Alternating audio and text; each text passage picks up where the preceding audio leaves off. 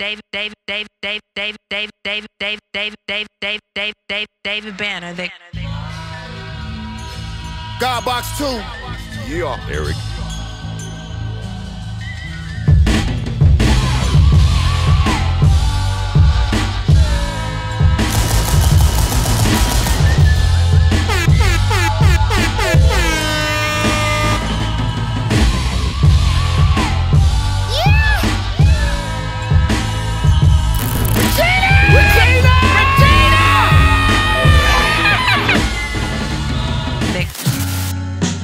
Let's go.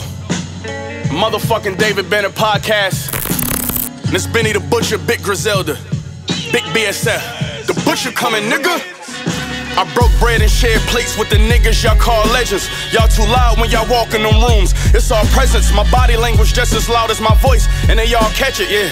All I do is look and that send them a small message. Now that's a boss, huh? Somebody better check my track record. Look at all these tracks and records, and how I be drilling these bitches like I'm Black and Decker. My music sounding more mature, I must be acting better. Your shit sound like a car wreck, but I'll fuck your back and neck up. Auto-tune king, sound of the new age. 2009, y'all was 2002 late. 3 cheers for Nappy Boy. What was something that...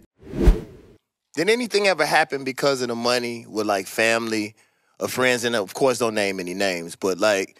I don't think that people know the pressure. Oh, my dad and I fell out. Really? All the way. You know how close me and my dad Yeah. was, you know, so we fell out all the way. He started letting the money blind him, and, you know, the last straw for me when he came to one of my shows in Tallahassee, he was asking me for money, and I was like, I mean, how you doing? You haven't even said hello to me today. Mm-hmm. Yeah. Like, you know, and we got into an argument backstage, and the last thing he said was, "Look, man, you give me $200,000, you ain't gotta acknowledge I'm alive." I was like, wow, fuck.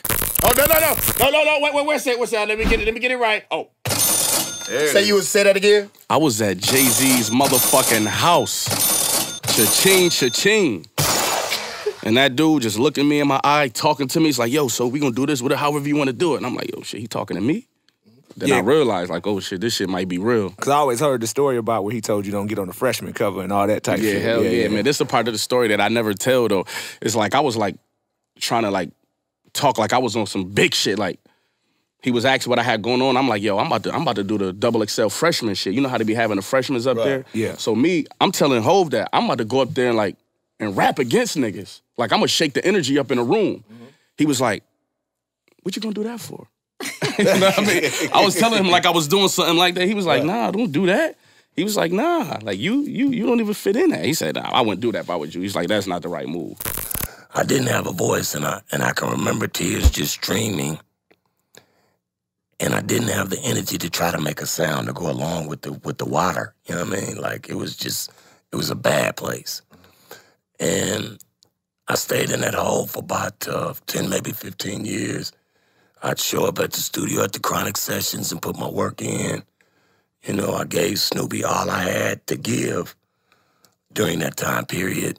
And when I was away from the studio, I'd be with the whores, you know.